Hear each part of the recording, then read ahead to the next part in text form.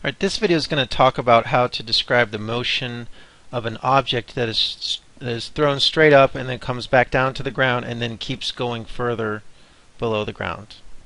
Okay, so this is a basic free fall application, one-dimensional. And what we're going to do here is we're going to take a person here, and this person is going to have a rock in their hand like this, and they're going to throw that rock up in the air and it's going to come back to the ground. And I'm going to define my axis, my 0 point is right with the person's hand like this. Okay, so the person's here and has this rock. So let's do it in blue so you can see it a little better. Has this rock, and he decides he wants to throw a rock straight up in the air. So the rock's going to go like this. It's going to come all the way back down, and it's going to keep picking up speed as it goes down, and it's going to go way down here. Okay. Probably drew that too high, but that's fine. So I just want to emphasize that point. What we're going to do here is we're going to describe the graphs of motion, the kinematics graphs. So what do they look like? Well, this is our 0 point right here, let's just say. And we're going to define an acceleration versus time, a velocity time, and we're going to define a position time. So I'm going to start here with my acceleration time. Here's going to be my velocity time. And I'm going to have my position time here. Okay, so what are these going to look like? Well, first of all, when I'm throwing this object in the air, okay, what is the acceleration of that object? Well, I have my acceleration time graph here, I have my velocity time graph here, and I have my position time graph here. Time. Okay, so the first thing we're going to look at here is the acceleration versus time. And the acceleration versus time, what is that going to look like? What do you think it's going to look like? Well, the minute the person lets it go, it's a constant acceleration of negative 9.8. So that graph's just going to be a straight line, just like that. Let me make it a little thinner so you can see it. So it's just going to be a straight line down like this. The velocity, what is that going to look like? Well, we're going to have some point here. The person is going to release this with a positive velocity, right? It's going to have a positive velocity up, right? Then it's going to have a velocity of 0 at the top. Then on the way down it's going to be symmetrical, and the whole time the velocity is going to be growing at a linear rate down like this. Okay? So when the person throws it, it has a velocity. Let's just say that it has a positive velocity here. Okay? Then it's going to reach max height, and the velocity is going to be 0 here. Then it's going to come back to his hand, then it's going to keep going. Okay? It's going to keep going past the cliff. So if I drew a line like that, that line would look like this. Okay? And let's make that green, just to match our explanation here. Okay, so person releases it with a positive velocity here. Okay, I can call that point A. If you want to see it, this is point A here, this is point A here, this is point B here, this is the max height where it has 0 speed, 0 velocity here. This is point C, right when it's back to his hand. It's equal and opposite, you see the symmetry there.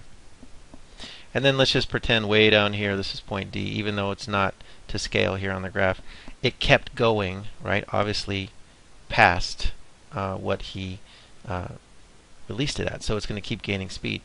So if we just looked at this part of the graph here, this is the symmetrical part here, right? So this was the symmetrical part here. Okay, like this. So this area represents the positive displacement as it's going up. This area here represents the negative displacement as it's coming back down. So the total displacement would be 0 at this point because the two areas add up to 0. But notice that it keeps dropping past that point, right? Notice it keeps dropping all the way down to D, or past D here. I drew D here, so should have drawn D down into here. Let's make D down into here. Sorry about that. There's D. There's the bottom. So all of this represented more negative displacement, so it's going to end up with some negative displacement down there. And if I told you that the height was 10 meters right here, well, Probably more than that. Let's just say that the height was 20 meters, just to make it a little more realistic. Say the height was 20 meters there. This displacement at this point, the area of this graph, this negative displacement, ultimately would equal negative 20. So we'll get to that in a minute when we get to the displacement graph. But what would that displacement graph look like? Well, he's throwing it up, right? It's going up. It's definitely going up. It starts at 0 right here, right? It's definitely going up to max height, right? But then as it comes back down to point C, it's right back to where it landed in his hand, right? And now it's going to keep going down, and it's probably going to just be way down here somewhere because it's gaining speed really fast if I did this graph accurately. So I would have an inverted parabola. It's going up, up, up, up, up, max height. It's coming back down, back to where his hand was, and then it's going to keep going down like this. So let me erase that. Didn't do a very good job drawing that, but it would look like a continuous parabola going down, something like that. There you go. That's a little better. So let's label the points here. So right when he releases it at his hand, he has a position of 0. It's going up to the max height. There's your position of B. It's coming back to his hand right here. That's the position C. And it's going to keep dropping all the way down to the bottom at D here. Okay? So again, we talked about this, that the area of this, the positive and the negative, cancel out to give you a position back of 0 right here, right? We talked about that.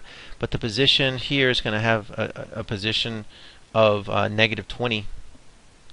If we assume that that height went all the way up to here, let's just say it went up to there, whatever, that position would be negative 20 right there. So your y final would be negative 20 meters. And that would also be the displacement too, right? It would be negative 20 because we started from 0. And so that means that the area of this portion has to be negative 20 to give you that. Okay. The whole time that we're dealing with this red portion here, by the way, I'll go back and label these at different points: A, B, C, and D. The whole time we're dealing with a constant acceleration here of negative 9.8 meters per second squared. And people like to call us different things, okay? Sometimes someone will say, as the rock's going up, if the speed is slowing down, they'll say that's decelerating. And then sometimes people will say that this is accelerating with a negative acceleration. That's okay to do, but it's really more accurate just to say the whole time, if you look at this graph, the acceleration is negative the whole time. So me personally, I always just like to say that you have a negative acceleration in this situation, negative 9.8. It's constant, it doesn't change. But if you really want to try to describe it in terms of speed, if the velocity is one way and the acceleration is the other, let's say the acceleration is down, then it's decelerating as it goes up, and then they're both pointing in the same direction on the way down. So you would say it's accelerating in a negative direction, but I think that's a little confusing. So I always like to say it's accelerating in a negative direction all the time, or the acceleration is just negative and constant at negative 9.8. Your velocity is changing at a constant rate here, and it's just a straight line, okay?